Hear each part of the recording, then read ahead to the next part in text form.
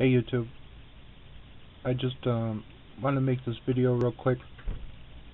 Today I wanted to see if I could get WebOS working on a TC1100. It's the 800 megahertz Celeron version. What I did was I downloaded the WebOS SDK 32-bit version, and I took two of the images that it comes with, and I put the VMDK, just a Vbox image, on a USB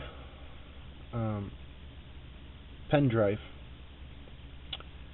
And then I took another pen drive and I put parted magic on it, and I plugged them both into the laptop, and I transferred the image over to the hard drive using the copy and paste mechanism in the partition tool.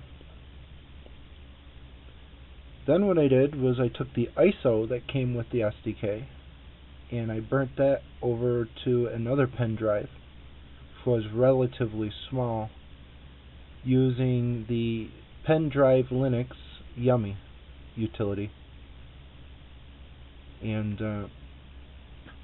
after I did that,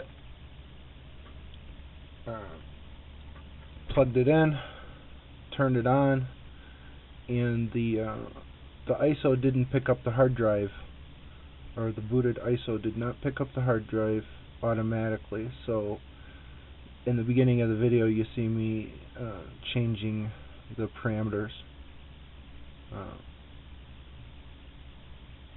but seems to work. It doesn't work that well because a lot of the devices aren't supported, and you know that's to be expected. I mean, I wouldn't expect this OS to work with this equipment right out of the box. Wish it did, but it doesn't.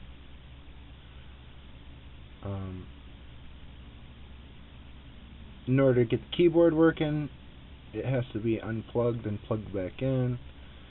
It did not support the mouse, so I think I'm gonna call it quits on this.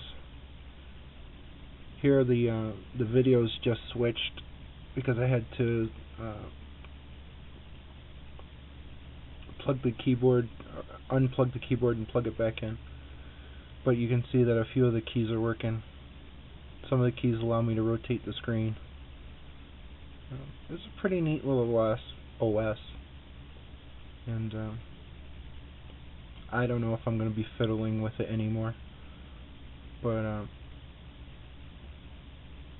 anyways, I thought I'd tell you how I did it, if anybody's interested.